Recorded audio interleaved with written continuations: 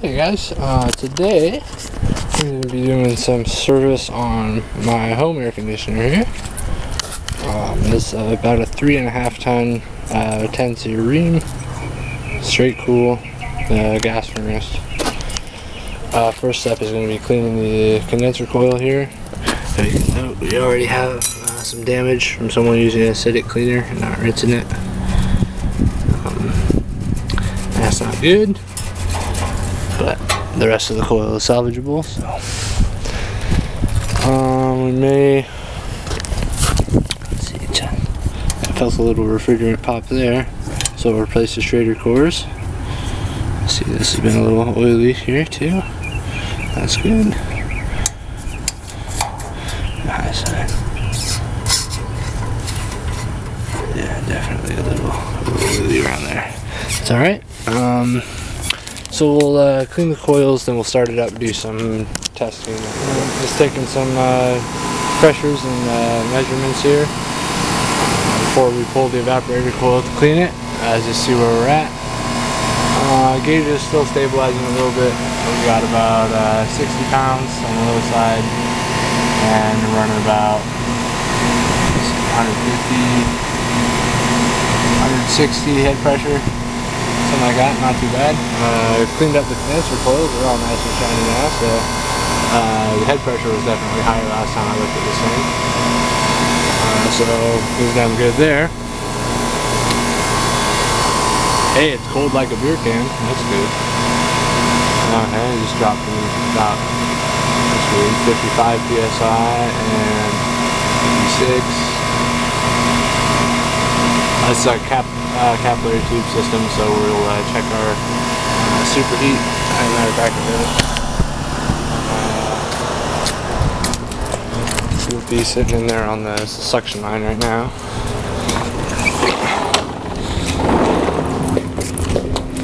Let's see what we got. Looking about 51. Wow, it's fluctuating a bunch, huh? That.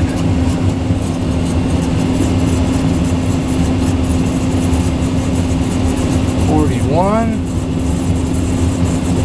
Let's call it 41. Yeah, we're gonna call it 41. That's saturated suction temperature.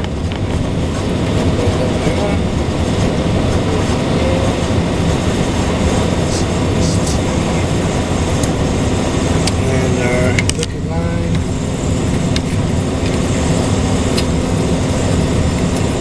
Into the unit. Let that stabilize for a minute.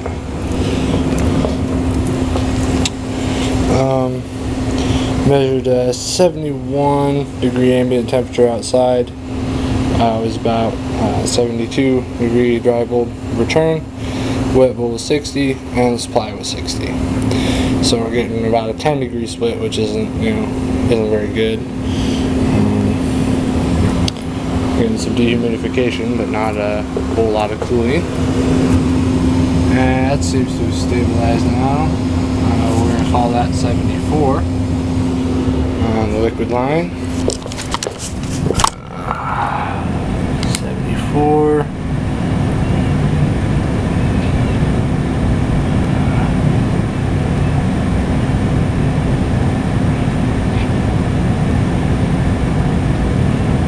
Liquid line at the expansion device, and pretty sure it's just a fixed orifice. It'll be inside there. We go to capillary manifold in there. 74 is a good temperature. Let's see if it's raining.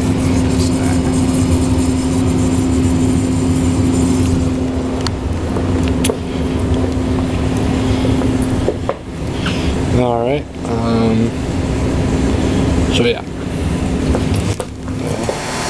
Alright, well, with my handy dandy little slide calculator here, I calculated the target superheat of 15 degrees, and with a saturation temperature of 35 for 60 pounds,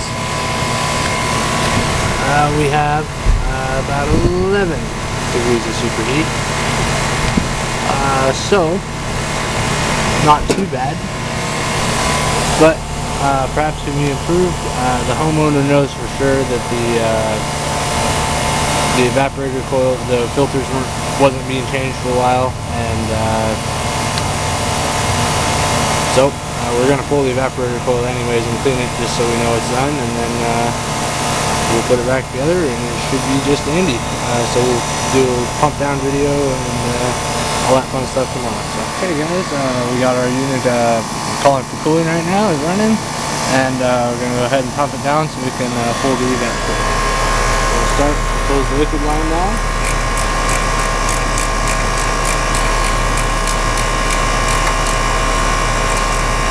Okay. Wash the pressure start to drop. And start on our suction valve.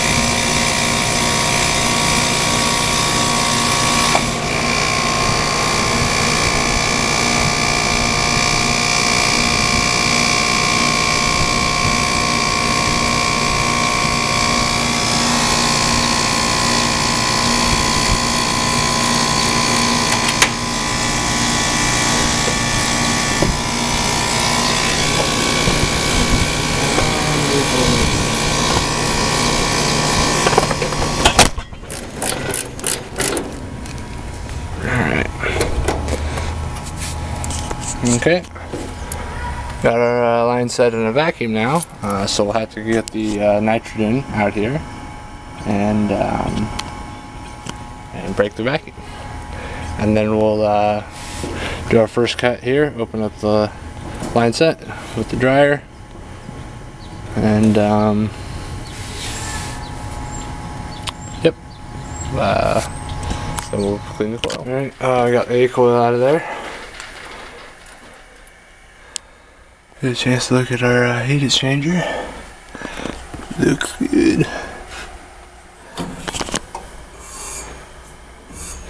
Looks pretty clean. And it just slid right out of there. There's no screws or anything. That's kind of weird. But hello, Miss Daisy. You're here for all the excitement? Alright. Anyways, we'll go outside.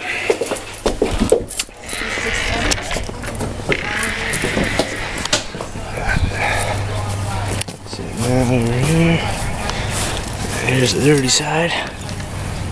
Pretty rough. I've seen a lot worse, of course, but it's definitely due for a cleaning.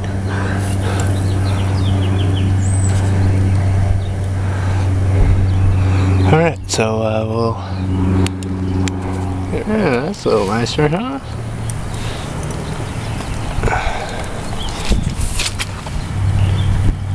Nice and shiny, my friends.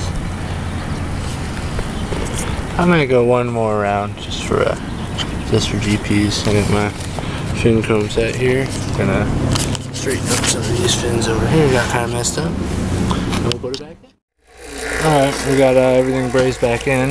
I had a little trouble with this one, as you can see. Kind of hard to get to. It's good now. No? That one's pretty.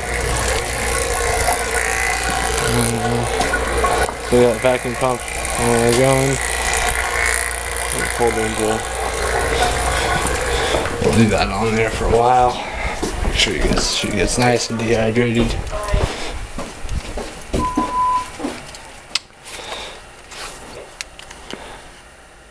Not the prettiest brazing, but it's sealed, I think.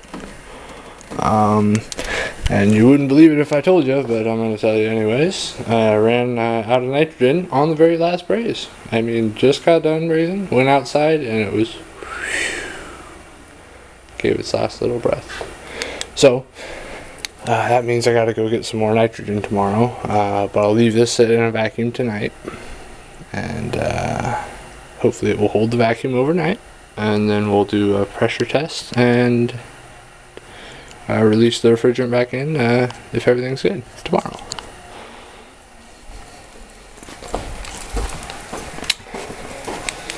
Alright.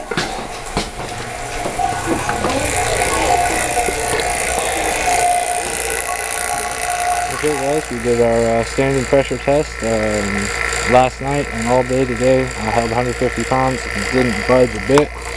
So we're doing our final evacuation here before we release the refrigerant back into the line set. So job well done. Pat myself on the back. And we'll release the refrigerant tomorrow, and then we'll add our pressure switches. Hey everybody, we got it all done here. After extensive vacuum and pressure testing, much more so than I would have done for someone else. This is right here at my house, so if something, you know, if it started leaking or something, I'd feel really stupid. But anyways, it's all good. It's all been vacuum tested overnight, pressure tested it for a day and a half. It didn't budge at all. So, and of course, looked everything with soap bubbles. And then we added these pressure switches, pressure controls here. Wired them up, tied them up, braided them, made them look all purty. And that's pretty much it. That's pretty much it, huh, Daisy? That's pretty much it. This is Daisy, by the way. She is our sweet little Jack Russell Terrier. Aren't you? Oh yes, you are the baby. You are the baby, Daisy. She's the baby of the house. And the queen of the house at the same time. She's an infant and a ruler. Unbelievable. How do you do that, Daisy? I can't pull that off. Anyways, so it was a lot of fun. And I'm cleaning the condenser coil too, of course. Nice and shiny. So this thing's gonna be feeling good and just in time for summer. Catch you later. Oh, it's also the homeowner noted it had never been this quiet before, and a lot of that was from just supporting the suction line with a rag. It was just this wham wham wham. Got a good harmonic going with that loop there. But then also it's it's running a lot smoother because it's not running high head pressure, you know, because the coils were really clogged before. They're still, I mean, still could use another round even. They're not, but actually not, because they're just deteriorated from that. Idiots.